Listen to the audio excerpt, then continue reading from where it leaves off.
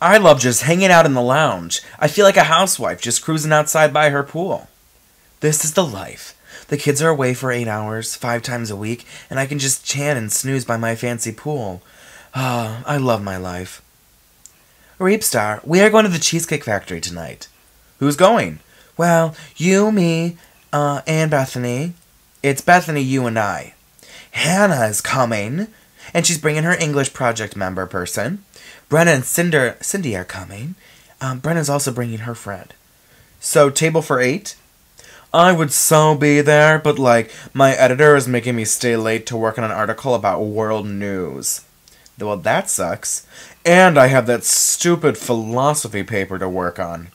Every time I see you working on your philosophy paper, Corey. Let me see your progress. Oh my gosh, you haven't written anything. I wrote the title. That's nothing. Reebstar, I love writing journalism, but I can't write about a philosophical issue. It's hard. You better get cracking like one of those tough nutcrackers. Everyone's coming separately. Oh look, here's Cindy, Hannah, and Hannah's English project member person. Hi everybody, I'm Abigail. Nice to meet you. When Hannah told me, we could go to the Cheesecake Factory, I was like, yes. We rarely go, Abigail. It's a rare treat. We're here every other day, but you don't see me complaining. I'm going to get a salad. And cheesecake. Duh, it cancels out. So my quad mate's bugging me so badly, guys. Oh, why?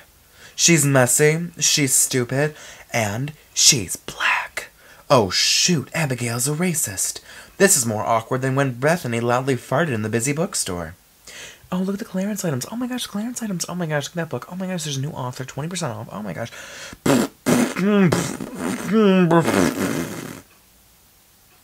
What a lovely afternoon. I do not condone her behavior. I am the king of diversity. I can't stand her, but I have to do this project with her. Why do you bring her to the Cheesecake Factory? This place is too fancy for prejudiced people. It's like finding a shark in the forest.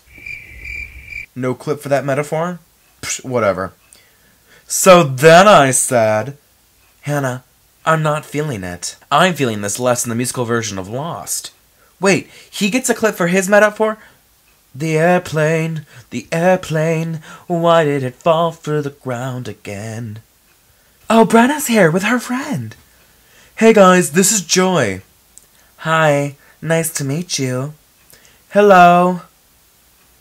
Hi.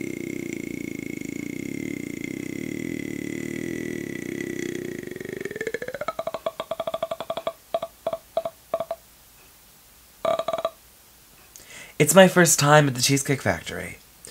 I'm sure it is, because there are no cheesecake factories in the ghetto. First of all, I don't live in the ghetto. I live in Bay Village, Ohio, by the way. Second of all, what a blatant stereotype. I just call it like I see it, sweetie. Excuse me? You're excused. Whatever. Anyway, I was telling Brenna a story involving my hairdresser. She messed up your weave. It shows, honey. Oh, this girl's asking for it.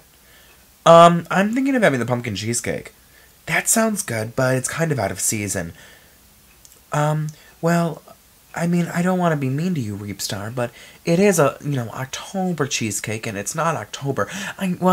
I would think of that, Nicole, but the fact is that, I want the pumpkin cheesecake. I have never been more insulted in my life. I am out of here. I can go to another fancy restaurant. We don't eat here because it's fancy. We eat here because we love cheesecake. We are the cheesecake biatches. Oh, I'm gonna feel guilty about eating this, aren't I? I know exactly what I want and who I want to be.